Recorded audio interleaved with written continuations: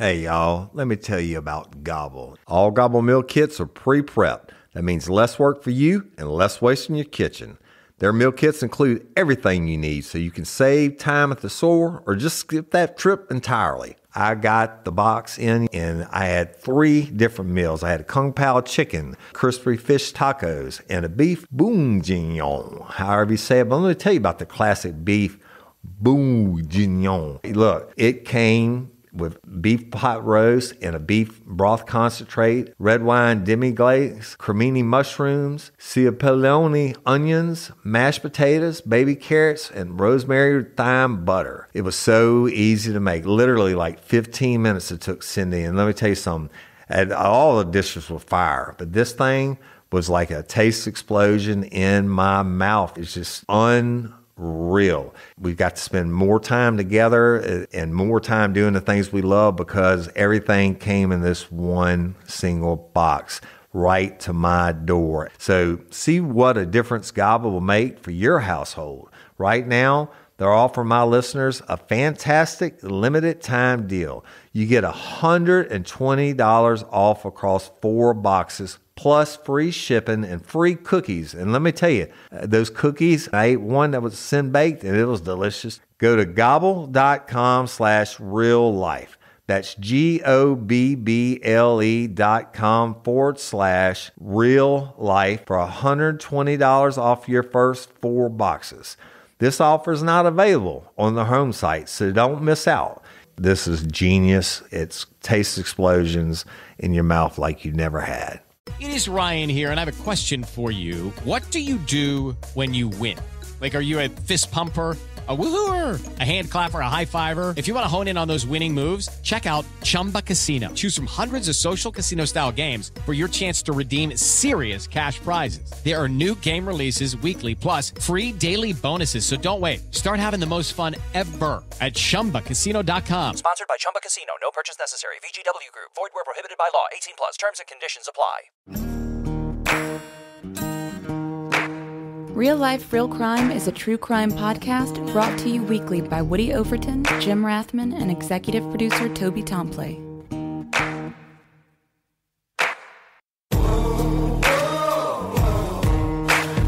have the right to remain silent.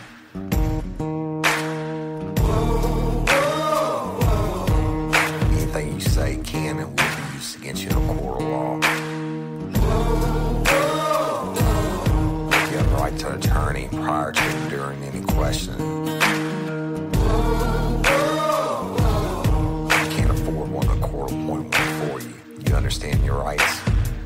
Your crime spree was over, son. Yeah, you thought you had it licked, but Hitman and Overton made you shoulda turned to shit.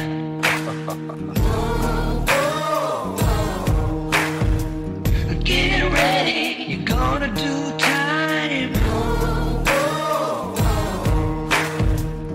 Real life, real crime. Warning. This episode of Real Life, Real Crime, the podcast, will contain descriptions of acts of violence or that are of a sexual nature. It should be for people that are 18 years or older. Heed my warning, people. Jim and I did not get the facts of these cases off of the internet or from some television show. The facts we're retelling you were presented to us by the victims of the crimes or the perpetrators who committed the crimes against the victims. My description of the crime scenes are what I saw with my own 2 eyes. If you're going to get offended, please turn this podcast off now. Thank you. Hello, everybody, and welcome to this episode of Real Life, Real Crime, the podcast. And as always, I'm your host, Woody Overton. And Jim Rathman is down in Florida doing what he does, but I'm coming to you from the road today on something that's not related to real life, real crime. But so the audio, y'all, I'll be getting it out to executive producer Toby Tomplay, and hopefully you'll get this Saturday afternoon. I'm recording from a hotel room. I'm actually doing the first live video recording ever of a Real Life, Real Crime podcast, and I'm on the road working for another one of my companies, and I just happened to have a professional videographer, production company that's with me, and that's Rodriguez Productions. It's Austin Rodriguez out of Houston, Texas, and he, out of the kindness of his heart, is set up all his lights and doing this, and so we're going to have fun with it, and it's released to Patreon members only. So Patreon members, you will be seeing the first ever live before and after in the whole length of the episode. All right, that being said, today's case, I told y'all, first of all, let me back up again. Hope everybody's staying safe. Y'all stay well.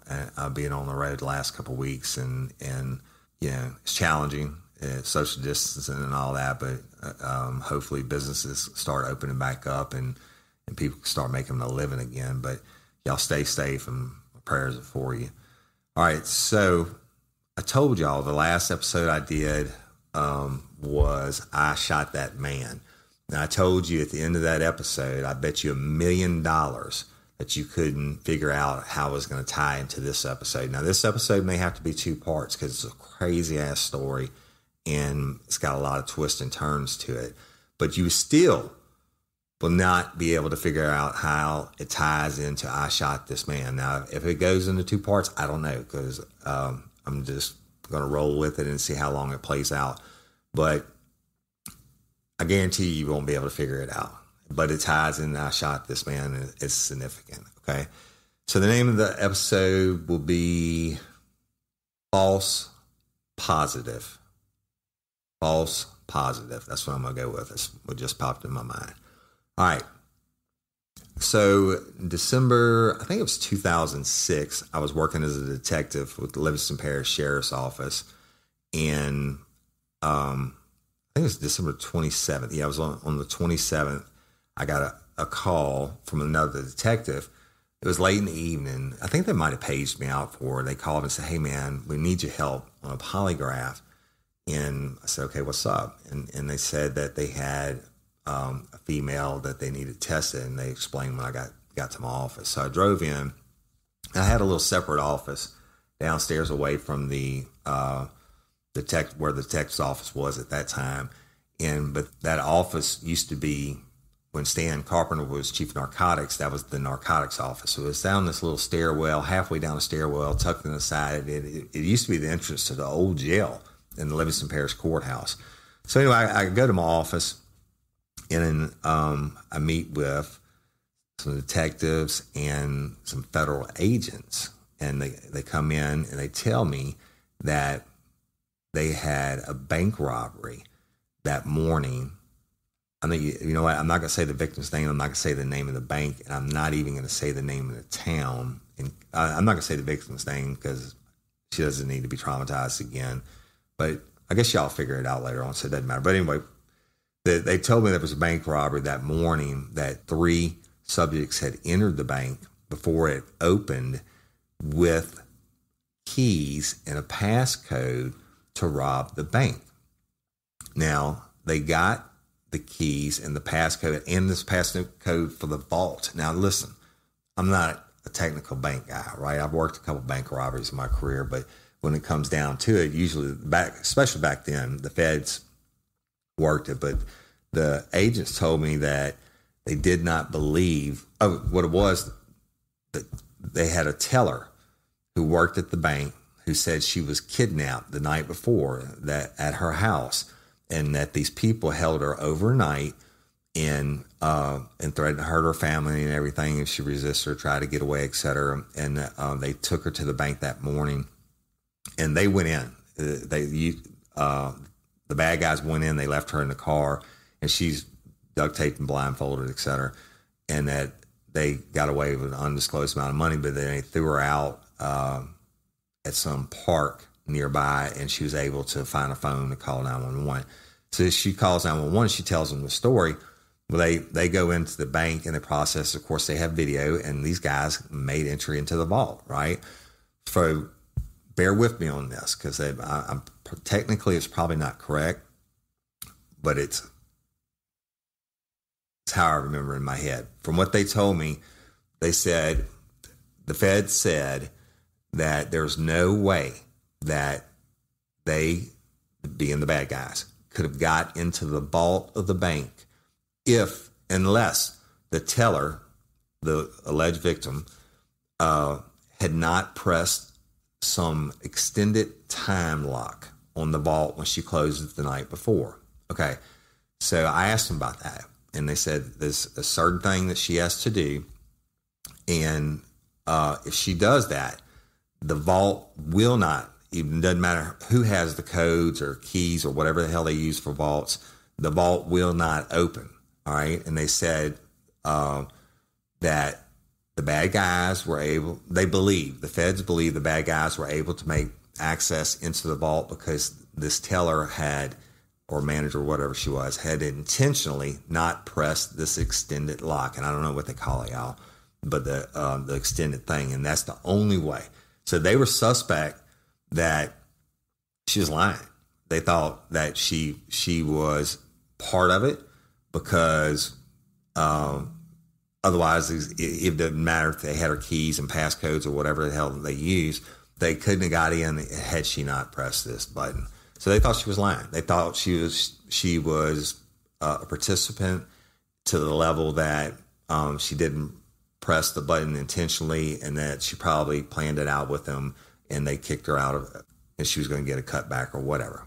I said, basically, you want me to polygraph her about her involvement in this bank robbery? And they said, yeah. So they bring her in. I meet her. She's a nice young lady. And the first thing I notice about her, she's probably, I guess, late 20s. She looked like hell.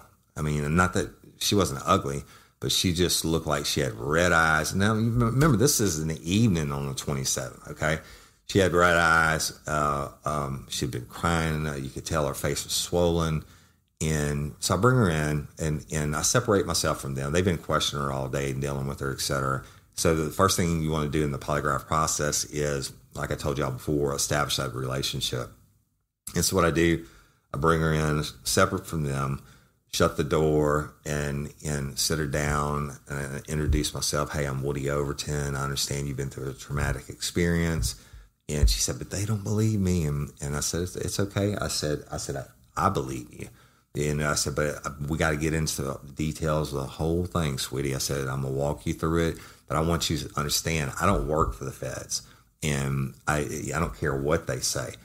But on this test today, I need you to be 100% honest with me. This is not grade school where you get a gold star for 99%. Today, I'm going to get you through this process. But when I ask you the questions, I need you to be 100% honest with me. And I'm going to believe you, everything you say. And less when we get done with the test and I score it, you have a problem with one or more of the questions. I said, and then we'll talk about it and we can work it out. And so it took me a while. I'm paraphrasing, right? This is over a period of time, and I got her some water. And then we go through the legal forms, the actually Miranda right forms and a consent to questioning form, but then you have polygraph rights. So she had to voluntarily consent to the polygraph. It's a whole shitload of paperwork you have to go through. And meanwhile, the whole time we're going through it, I mean, I'm really establishing my connection with her, using my people skills, right? And I'm real gentle with her and everything. And then we get into the medical questions for me to determine whether or not she's mentally and physically fit to take the test, et cetera. And one of the medical questions is, when was the last time you slept? Or how much sleep did you get last night? She said, shit, I hadn't slept in 2 days. And that threw a pause for me as an examiner, because, I mean, tiredness can have an effect on the outcome of the test. It really can. And I said, okay, I understand you haven't slept in 2 days. I said, but do you think you get through another hour and a half to 3 hours? And she said, I've been getting through it this long that I just want this shit over with. I'm telling the truth. And she said, I want to take this polygraph. I want you to prove me innocent so we can move on, you know? And I said, okay, all right. And so I, probably against my better judgment, I did want to stop it at this point when I already had the connection established with her, et cetera, and send her home for a night's sleep. The feds would have been pissed. My bosses would have been pissed and everything. And I'm like, I think she can get there, right? She's not nodding off and while I'm talking to her or anything like that. And so we get through the medical stuff. I clear on the medical stuff, and then we get into what happened. I said, okay, now listen, I know you told your story, and I know you told it to the feds, and I know you told it to all the local cops, et cetera. I said, and I know you probably don't want to talk about it again. I know it's traumatic for you. I said, but you have to act like I don't know anything and tell me everything that happened from beginning to end. And I said that, you know, it's really beneficial for you because all these other people have been questioning you. You gave your statement in the beginning, and they come back and they say whatever. And then, you know, when you focus on being on the defensive with them when they're coming back at you with the questions, you might have missed out on some thoughts and things that you could remember as a witness to the crime. Meaning that if, you know, like an old Cajun man told me one time, he said, you want to stop somebody from messing with you, you grab a hand of fire ants and you throw it on them, and they're too busy dusting the fire ants off themselves to be but worried about you. I said, so all this time that you've been getting questioned by the feds, et cetera, you really hadn't been thinking about what happened during the crime. You've been thinking about defending yourself. And she said, you're right. And I said, look, let's just take the time. And I said, I'm going to interrupt you and ask a lot of questions, but I need you to start from the beginning and we'll get through it. And this is what she said. She said on December 26th, the night before, she had got off, she closed the bank, and I'm not going to say the town yet. We'll figure that out as we go. She closed the bank and she drove home, and she lived on Highway 43 in Albany, Louisiana. Now, Highway 43 is the easternmost highway that runs north and south in Livingston Parish. It's Albany is right there. Highway 190 that runs east to west actually crosses into Tangipahoa Parish, right?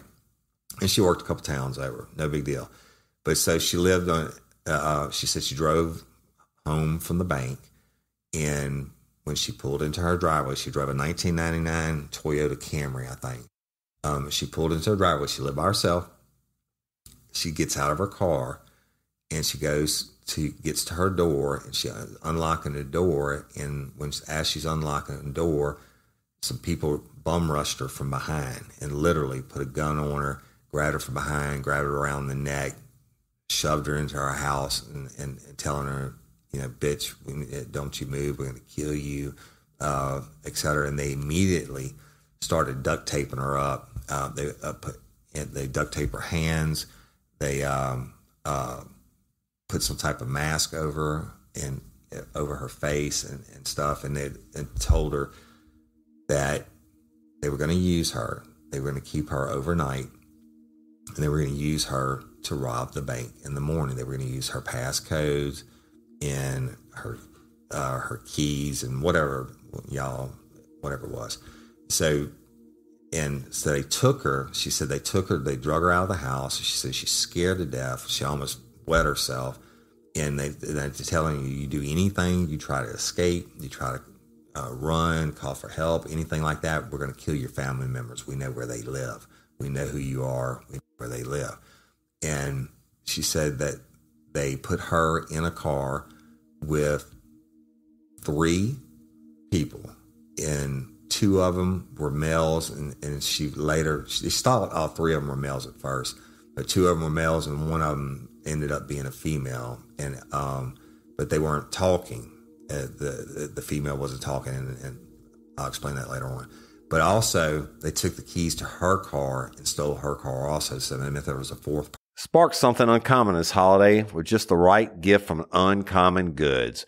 The busy holiday season is here, and Uncommon Goods makes it less stressful with incredible hand-picked gifts for everyone on your list, all in one spot.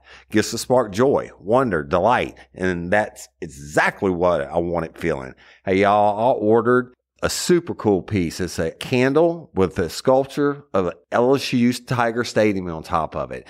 And each officially licensed laser-cut wooden replica features up to 4 layers of detail, creating a bird's eye view of a specific football field, seating section, and more. And every label includes your stadium's name, the team's logo, and school location. And it has a coconut, soy, vegan wax infused with sandalwood smell that creates tailgates and touchdown scent profile, reminiscent of game day.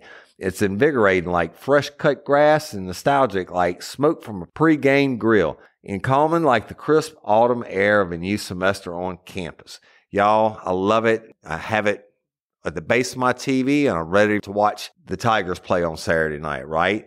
Uncommon Goods. Look, when you shop at Uncommon Goods, you're supporting artists and small independent businesses. And many of their handcrafted products are made in small batches. So shop now before they sell out this holiday season. Uncommon Goods looks for products that are high quality, unique, and often handmade or made in the U.S. They have the most meaningful, out of the ordinary gifts anywhere. They even have gifts you can personalize. From holiday hosts and hostess gift to the coolest finds for kids, to hits for everyone from the book lovers to diehard sports fans. Uncommon Goods has something for everyone, not the same old selections you can just find anywhere. And with every purchase you make at Uncommon Goods, they give $1 to a nonprofit partner of your choice.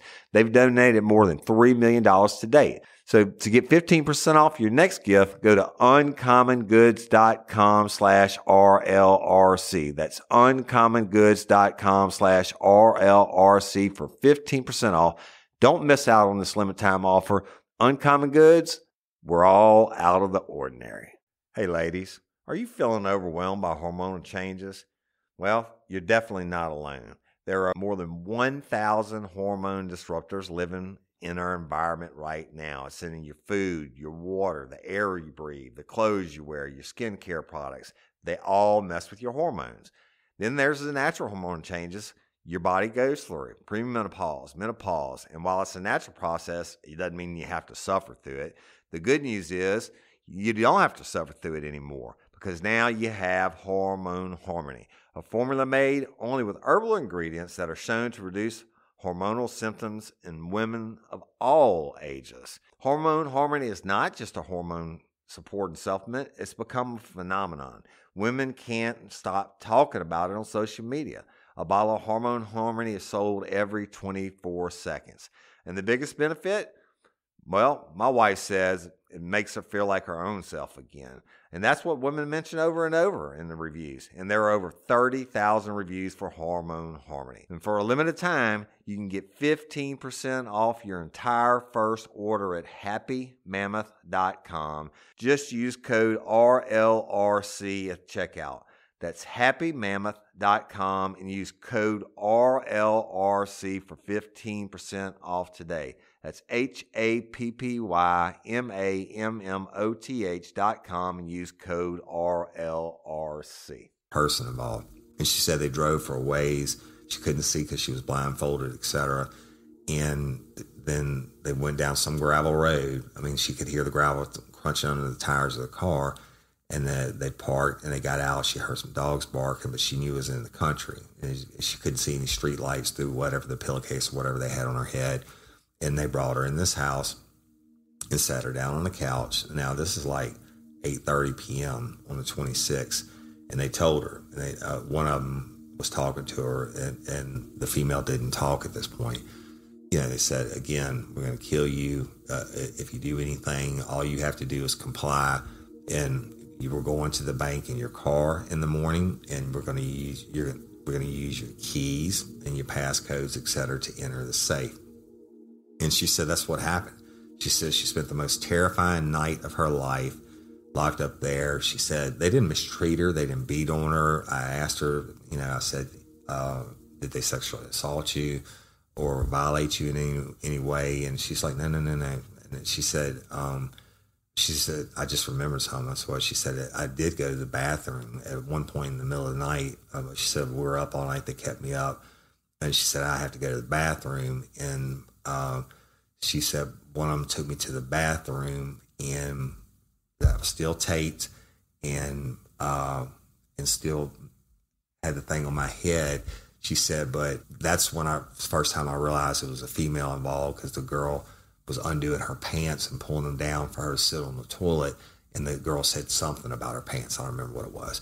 And she said, then it clicks in her head, my God, there's a female in this too. She thought it was only guys at this point. So she said, yeah, I mean, she said they didn't do anything like that, Woody. She said they, just kept me there, and they didn't do a lot of talking, et cetera. And she said the next morning we went, she said, I assumed it was morning. She said, but they loaded me up after what seemed like an eternity. Actually, it had been all night. They loaded me up in my car. And she said, I know what the inside of my car feels like. And we drove and drove and drove. She said, so I know we were farther away than Albany from the bank. She said, because I know how long it takes for me to get to work every day, right? She said, and we get to the bank, and I didn't have to go inside. She said they had asked me, one of the males had asked me about my keys and the code, and I told them. And she said, and they went in and got whatever they got, and then they pushed me out at that park. And she said I was able to get the cover off my head, and I found somebody that had a cell phone, and I called 911. Okay, so then I started digging into the facts of the case, right? And I was correct. She started remembering things when I wasn't challenging her. She started remembering things about what had happened. And so I go back and I walk her through the first step. I said, hey, and they come up behind you and you're going in your house, et cetera, et cetera. She started remembering things, and because I'm taking her back, I'm walking her through it step by step. I'm talking about, the duct taping and what did she see before the duct taping. And I said, I know it happened so fast, sweetie, but, think about it now. Just take your time. You're not under any threat. Nobody can harm you. You're safe now. You're with me. Just try to really picture it in your mind. And she said, holy shit. And I said, what? She said, I know. Oh, they had supposedly had masks on. That's what she had said. They were masked up. She said, but you know what? She said one of them had a mask on with like big eye holes. She said, I know who it is, Woody. I know who it is. And I'm like, okay, shit, here we go. And it's just about to get real. I said, who is it? And she said his name, and I'm not going to say it yet because this is obviously going to run into a 2-part episode. She told me who it was, and I said, well, how do you know him? She said, I went to high school with him. I graduated with him. I went to school with him. I've known him my whole life. She said, I don't know why I didn't remember before. She said, and I said, are you sure? She said, I am positive. And she said, I heard his voice at one point too. She said, I guess I was so scared that I didn't focus in on it. And I was like, okay. So she gave me the guy's name, and she said, I swear to you. I said, okay, would you be able to pick him out of a photo lineup, or what we call a 6-pack, y'all? And she said, yes. And so I stopped the polygraph process then, and I went out to the powers that be, the feds and whomever, and I said, listen, she said she just remembered who one of the suspects is and is able to identify him from his facial features in the short time she saw. And they were like, oh, she didn't tell us that. I said, I'm telling you what she told me. And his name is this. And she grew up with him and went to high school with him, graduated with him, and she can pick him out of a 6-pack. And so they are like, well, keep proceeding with the polygraph. We need to know because we still think she might have involvement. So I'm going to do that anyway. But you need to go get a 6-pack, right? And so, y'all, the 6-pack, the Louisiana State Police, that when they make the 6-packs, they're so good.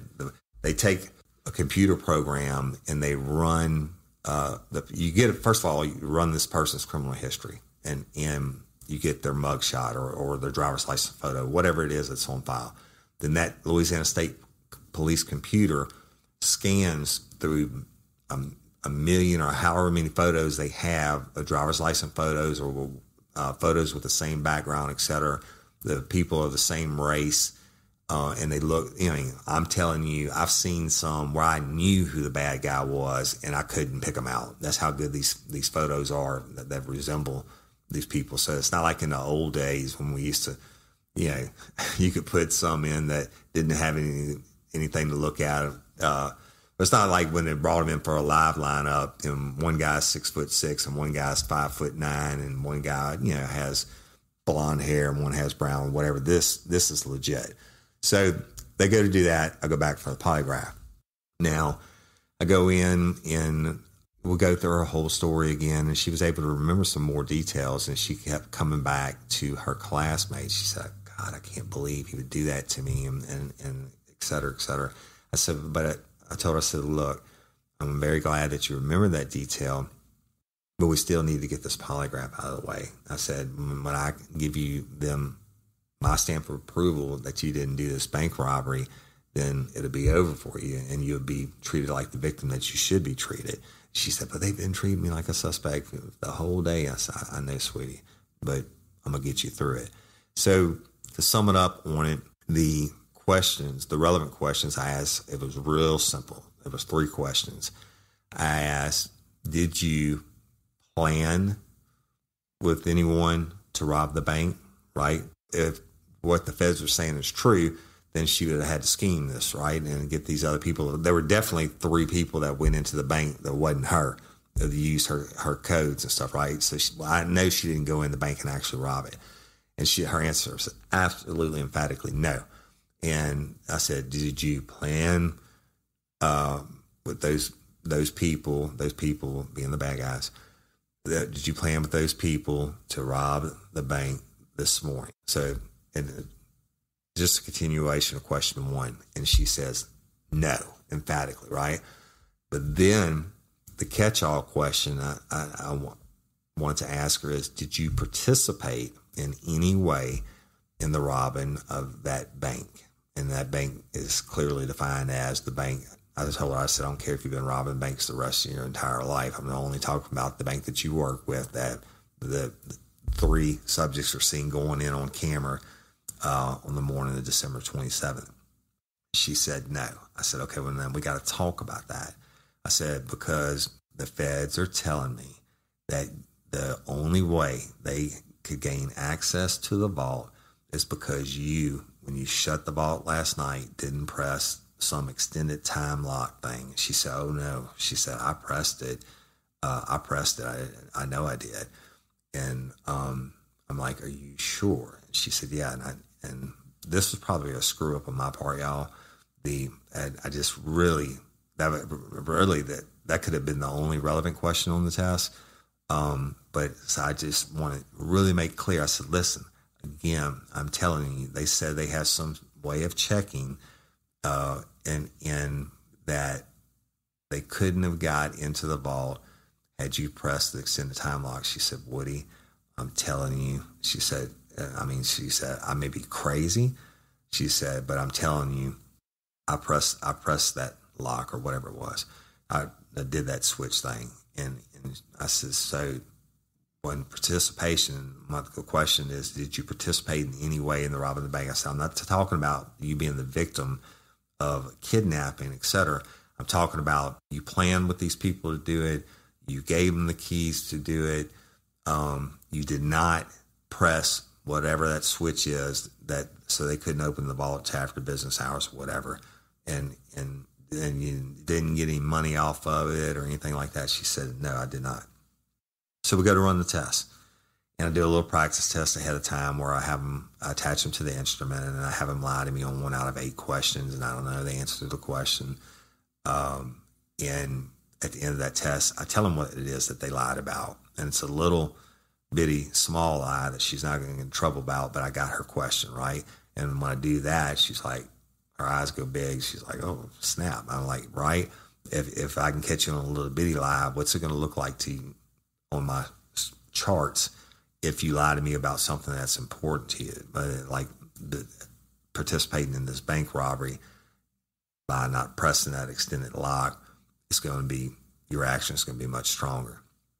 So then we get straight into the main test, which under Louisiana law, for it to be valid, we have to do it at least 2 separate times, but usually you do it 3 or 4, just depending on how it goes. She's attached to an instrument. It's right after the practice test we get into it. So the first question is something like, are you now in the state of Louisiana? Yes. Second question, regarding the bank robbery, do you intend to answer all questions truthfully? Yes. The third question is a control. It doesn't matter. The next one is the question, did you plan to rob that bank? No. Did you plan to rob that bank this morning? No. Did you participate in any way in the robbing of that bank? Remember, I hounded her because the feds hounded me on the one particular question they wanted about that lock. She said no. Immediately, I knew she was showing deception indicated on that one question, okay? But I tell them, but before the test starts, I said, look, you have to sit still, don't move. There's 25 seconds between each question. I'll ask the question, you'll respond, then it'll be 25 seconds to the next question. The test itself, y'all, is very short. It only takes a couple minutes, right? And so we get to the first chart, we get done, but I tell them, so don't look at me, don't pay attention to me. I'm not scoring this is going long or anything like that. All I'm doing is simply keeping things straight and making sure you're not trying to cheat me or beat me, etc. So when the test's over, I say the test is now complete. Please remain still for 10 seconds. And then I turn off that first chart. And then I tell her, say, you can move around or whatever if you need to for a minute. I'm going to let your arm rest because it has a blood pressure cuff on it. I said, but don't ask me anything. I said, and again, I'm not scoring as it goes along. I do that mainly, y'all, so they're not sitting there watching me. If I make a facial motion or something, they don't get freaked out thinking that they're guilty or whatever. So we get through the first chart, go give her a little break, get into the second one, ask the same questions. And again, on the participation question, she had a problem with it. I don't tell her anything yet, right? To stop, take the break, do it again. I think I did it like 4 times, and every single time she had a problem on the participation question. Now, we got done. I unattached the instrument from her and everything, and I always tell them I don't score it as it's going along, but I've done so many tests that I can do the math in my head as it goes along. And what bothered me about it was she passed flying colors about planning to rob the bank and planning to rob the bank that morning, right? But she had an issue with the participation. And so the post-test interview is what they call it, basically an interrogation. I told her, I said, look, sweetie, I believe everything you're saying. I said, but we got an issue. And she's like, what? And what is it, Woody? And I said, when I asked you this question, the participation question, I said, your body showed deception indicated. Your physiological responses to the question were negative. And she's like, I don't know why. And I said, well, let's talk about it, And then she said, why are we even talking about it? I'm telling you who it is that kidnapped me. And she said, they can go get him. I said, we're working on that. But I need to be able to go out there and explain to these guys why you had a problem with the participation question. And she was adamant. And then I said, but did you not press the lock, sweetie? She said, I'm telling you, if I didn't press it, she said, it'd be the first time ever. She said, I don't even know what they're telling you about. She said, because the time frame would have been passed on that. She said, I was thinking about that when you were asking me the question. The time frame would have been passed on that where it wouldn't have mattered anyway. She said, so I don't know where these federal agents are getting their information from. She said, I was thinking about that. And she said, but obviously they couldn't have gotten in the vault. And I understand that it looks bad on me if they're saying that it happened before the time frame. And then I started thinking, this girl looks like hell. She's been up, let's see, she worked the whole day before. She gets up at like 6 o'clock in the morning. So she worked all the day of the 26th. She gets kidnapped at gunpoint, held hostage, duct taped up all night long into the early morning hours of 27th. Then she reports frantically the crime that's been committed against her. And at first, Didn't take them long to start looking at her as a suspect, so they hounded her ass all day long. So she's been over, 24, 48 hours, probably by the time she gets to me, and I started thinking, damn it, I shouldn't have run her. That could have been one of the problems, right? She's tired. But then I really started thinking about the feds swearing up and down she didn't press this damn lock. So I just told her, I said, you know what, chill out. And hey, y'all, let me tell you about Mochi. Mochi is a telehealth platform that connects patients seeking medication-based weight loss treatment with board-certified doctors and dietitians to help them determine the best treatment options to accomplish that goal. Mochi's program is completely virtual, meaning you can access their services anywhere in the United States and you will be meeting with their team online. You deserve doctors that listen. Mochi is dedicated to providing holistic, patient-centered care that prioritizes overall well-being with the goal of transforming how weight management is approached. Mochi Health takes a holistic approach to weight loss that includes visit with board-certified doctors, nutrition consultations, and medications delivered to your door. Science-backed medications including GLP-1s like Ozempic and generic compound versions, affordable and accessible regardless of insurance coverage. With Mochi, their dietitians work hand in hand with your medication to create personalized nutrition plans that fit your lifestyle. Reach your weight loss goals with science-backed, FDA-approved GLP-1 medications and support from real doctors and guidance from registered dietitians and help with making easy and sustainable changes to achieve results. Y'all have seen this. My wife has done it. My brother-in-law has done it. One of my best friends is doing it, and it really is an amazing process that works. So get started at joinmochi.com and use code RLRC to receive $40 off. That's join, JOINMOCHI.com, and use code RLRC to receive $40 off and let Mochi help change your life. Hey, y'all, you want to set your child up for success? Is your child struggling with a specific subject or need help with the subject? Is your child ahead, not getting challenged enough in class? Well, IXL Learning is an online learning program that enriches your homeschool curriculum.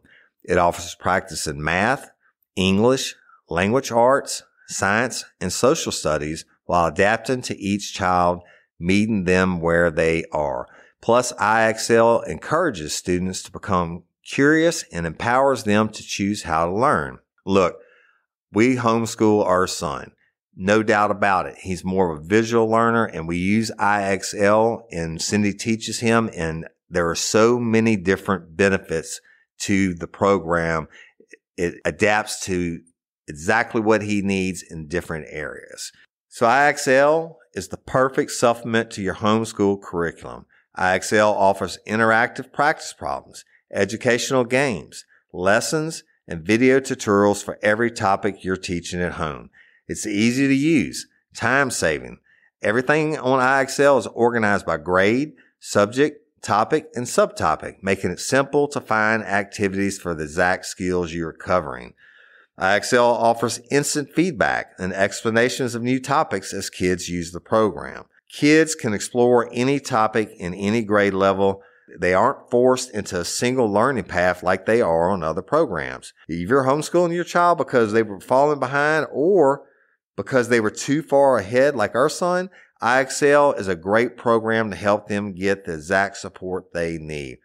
Kids love IXL's positive feedback awards and educational games. IXL is trusted by 15 million students worldwide and has proven to improve performance in over 75 scientific research studies. Make an impact on your child's learning. Get IXL now. And Real Life Real Crime listeners can get an exclusive 20% off IXL membership when they sign up today at IXL.com/today. Visit IXL.com/today to get the most effective learning program out there at the best price. And don't forget, Real Life Real Crime listeners get 20% off. Y'all, we really do use this product, and it's been a godsend. And And I got her another water, and I said, just sit tight. I'm going to go see where we're at on the investigation of the guy that you ID'd. And so I go out, and I think that, and look, I work for the feds a lot, and I love them all, but there's always a little bit of a pissing contest between the feds and the local authorities and the state authorities, and it's just maybe too many alpha males or whatever. But I go out there and with these guys, said, listen, she had an issue on the participation question, and that question was defined mainly, and I hounded her on it, and I shouldn't have, by y'all telling me that she didn't press this extended time lock. And the agent was all cocky with himself. He's like, yeah, well, she didn't do it. She didn't do it. I said, show me that she didn't do it. And he said, what do you mean? I said, show me that she didn't do it. And I said, I don't believe that. I mean, she passed the question on not planning to rob the bank, and she planning to rob the bank that morning. How in the hell could she pass that if she intentionally didn't press the time lock, right? I said, show it to me. And he was like, I don't show you. And I said, you know what? I said, matter of fact, she's telling me the time lock thing wouldn't even come into play because it was after the time where it would have been released. And he was like, what do you mean? I said, I'm telling you what she told me. So you got me hounding her on this one question and she's showing deception indicated on it. And meanwhile, during the polygraph process, she comes up with the guy or one of the suspects that kidnapped her and held her overnight and did the bank robbery, and she says she can ID him out of the 6-pack. And I said, are you sure you have your facts straight? Well, they like to be a little cocky, and I think they I called them out. I called them out. I don't give a shit who you are. I don't want to do the wrong thing with an innocent person, which is why the story is going to continue to get crazier and crazier. So they went to confer or call somebody or whatever. Meanwhile, the other detectives in the sheriff's office had come up with a 6-pack of the guy. And I said, listen, y'all been questioning her. Y'all been hounding her. Let me go down and show the 6-pack. But because, you don't want to upset her emotionally. She's, rightfully so, pretty pissed off. I said, I don't think she had anything to do with it. I don't know about this time lock thing, the participation part. I said, but let me go down and show the photo lineup and see what we can get. That way there's no, we don't get her. I said first, and secondly, I shouldn't have tested her because she's been up for 48 hours, but so let me do it. They agreed. So I go down and shut the door and I sit down with her. I said, now listen, I'm going to show you what we call a 6-pack or photo lineup. It's going to have 6 individuals in it, including their pictures in it, including the one that you said that you positively ID from his facial features and his voice and whatever as the guy that you grew up with, the guy that you went to high school with, but I asked her about this guy. Y'all, I'm going to digress for a second. I had asked her about it, and when she told me, she said, I just don't know why he would do it. He was such a nice guy, and he's not a gangbanger or anything, and I just don't know why he would do it, would he? But I swear to God it was him. I swear to God. So back to the 6-pack. And I said, 6 individuals, and one of which is going to be the name that you gave me. I said, the rest of them are going to look almost identical to him. I said, so when I show you this photo lineup, I want you to only point to the person if you can 100% positively ID them. I don't want you guessing. I don't want you making assumptions. I said, sweetie, this is very, very important. I said, if you pick this guy out positively as being the guy that was in your house last night, duct taping you, kidnapping you, and all that, I mean, this is the bank robbery alone could get him 99 years. The kidnapping is life. And I said, so don't guess. I said, I need you to be able to say it with such a degree of certainty that you can get on a witness stand and testify in his trial that he was there and he did it. She said, I'm telling you, he did it. I said, okay. So I lay out the 6-pack out. And the 6-pack is, if you take a yellow legal manila folder or whatever they call them, and it has 6 squares cut in it. And what they do is the computerized printout of the photos come out, and there's 6 and they're evenly spaced apart. And you put this folder over it, where when you put the lid down, the only thing that's showing through are the 6 individuals, and they're separated by a strip of manila, if that makes sense to you. So I put it down in front of her. I said, take your time. Only say it if you're absolutely 1,000% positive. And it didn't take her a half a second. And she hit number 2. She said, that's him. That's him. That son of a bitch. I can't believe he did this to me. You know, he's such a great guy. I can't believe he did it to me, etc. I said, are you 1,000% positive? She said, I swear on my life, it's him. I saw a part of his face. I heard his voice. She said, it's him, Woody. It's him. I said, okay. And so I said, sit tight. Now go back up. And everybody, the feds and everybody's in the room. And I said, look, she picked them out of the photo lineup, 1,000%, didn't hesitate. Number 2. And they were like, holy shit. And of course, they had already run the criminal history on a guy, not anything significant, right? And they already had addresses on him, et cetera, and people on standby to go what we call swamp donkey him, which means jump out of the bushes and nab his ass. But they had made up a warrant for his arrest for aggravated kidnapping based off it, just in case, y'all, you know, because warrants are like in the movies where people can, you know, search warrants and stuff like that. You can get them done in 5 minutes. It takes time. It's got to be typed up and worded out. Then you got to go find a judge to sign it. Back then, you had to go to the judge's house. Okay, so I mean, it was a process. They in Livingston Parish or the 21st Judicial, that one judge was on call at all time at night. So you had to wake that judge up, and it's late now. Wake that judge up, go out there, raise your hand, swear the oath, and you know, he reads the probable cause and the warrant, and then he'll sign it or not, right? So they had already contacted the duty judge. They already had the warrant typed up and waiting to see at the conclusion of the polygraph, and when we showed it to her, if she ID'd him. And the warrant was for aggravated kidnapping. Shit, it's serious as you can get. But they had, in the meantime, they had SWAT guys, SRT guys, stashed at this guy's house waiting to get him. So they split, divide, and conquer. And they go, somebody went and got the warrant signed.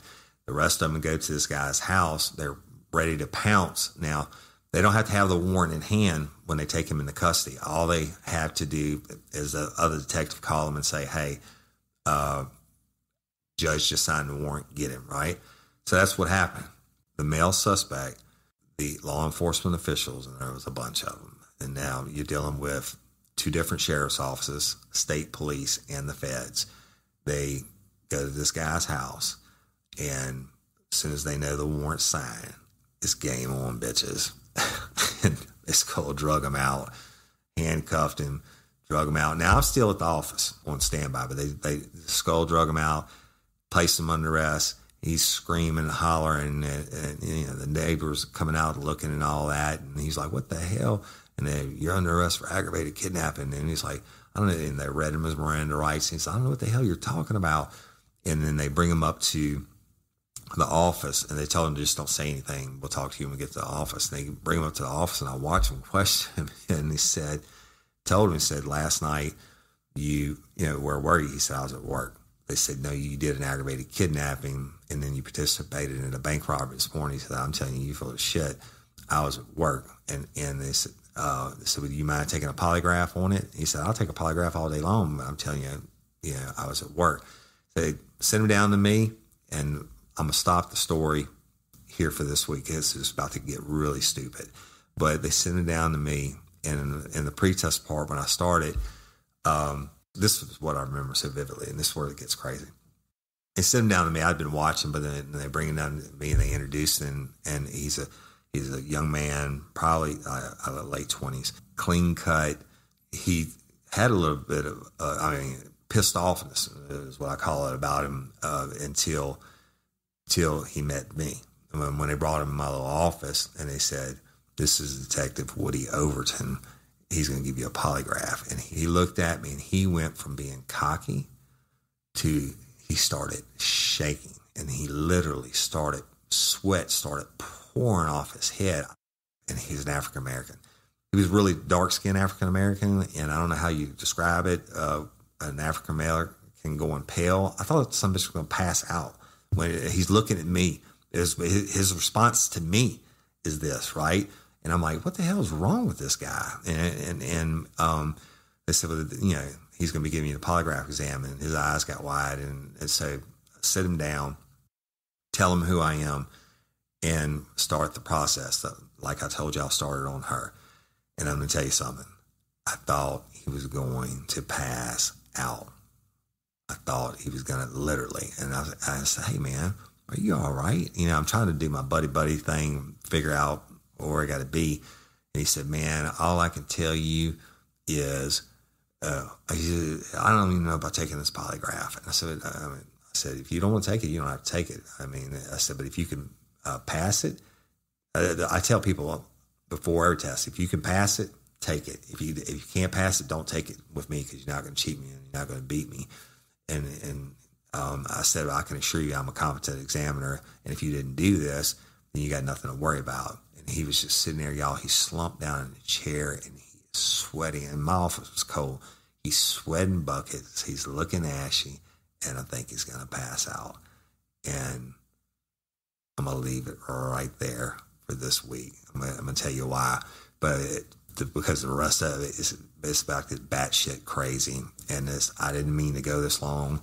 But I don't use any notes, and the Patreon members that are watching me on camera, I haven't looked at anything, right? So I don't even like to do two parts, right? But this one is next week. You're going to hear the craziest shit you ever heard. And I guarantee you, I'm not going to make the $1 million bet now, because I know some of you lifers out there like to go crazy on Googling the cases that I talk about, but it's crazy. Just stay tuned. It's going to be really, really crazy, and it'll blow your mind.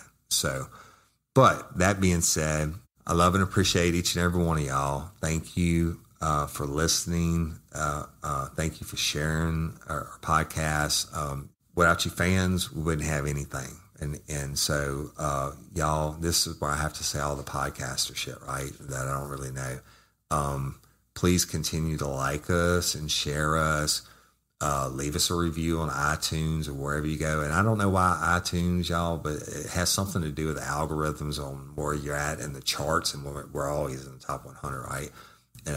But the more reviews you get on iTunes, the higher it goes. I don't know why that is, because I have a platform list that shows everywhere people download podcasts from, and iTunes is like way down the list, like number 6 or 7. So, but that's beyond my thought process. But if you can, take a moment, leave us a review on iTunes. I'd appreciate it.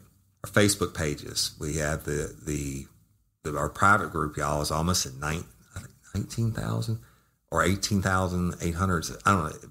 Our Real Life, Real Crime Friends, Fans, and Crew, KREWE page. If you're not a member of it and you like Real Life, Real Crime, you got to go join it. But it's a private group. All you have to do, it's free. It just ask to join the group, and our Dream Team moderators will get you approved. Dream Team moderators, I love you and appreciate you, the best in the world. Yeah, we have people that moderate that page, and almost 20,000 members. You have to, right? We have moderators from Canada. We have some from Australia. We have them from all over the United States, who are the best people in the world, and they do it because they love Real Life, Real Crime. So thank y'all. I appreciate you. But go check out that page. It's true crime related, and I'm on it every single day. I answer every message that's made to me, or I try to in a timely manner. But I promise you, I answer every message that's made to me. So, but it's a lot of great true crime stuff on there.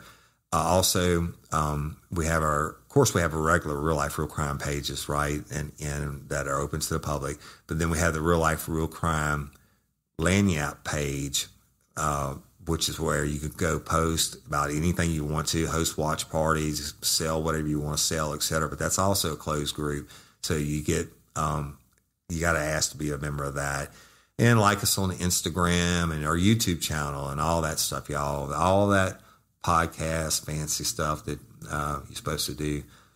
Check it out, and I appreciate you. Just thank you for making Real Life, Real Crime what it is today. And again, I know it's hard times, people. It's hard times across the world. People really are dying, but it looks like maybe we might be turning a corner on this. You small business owners and you employees, the people out of work, hey, man, I get it. Y'all hang in there. And I don't know what's going to happen, but I know we can get through it together anyway. So I'll bring you to the conclusion of the story next week. Hopefully the conclusion of it, because it's really detailed and involved. And it really gets crazy next week. So that's it. I'm Woody Overton, your host of Real Life, Real Crime, the podcast. And until next time or ever, don't let me catch you down on Murder by You. Peace. Get ready, you're gonna do time. Real life, real crime. Real Life, Real Crime is a true crime podcast brought to you weekly by Woody Overton, Jim Rathman, and executive producer Toby Tomplay. How to have fun, anytime, anywhere. Step 1. Go to ChumbaCasino.com. ChumbaCasino.com. Got it. Step 2. Collect your welcome bonus. Come to Papa welcome bonus. Step 3. Play hundreds of casino-style games for free. That's a lot of games. All for free? Step 4. Unleash your excitement. Woohoo! Chumba Casino has been delivering thrills for over a decade. So claim your free welcome bonus now and live the Chumba life. Visit ChumbaCasino.com. VGW Group. No purchase necessary. Void where prohibited by law. See terms and conditions. 18+.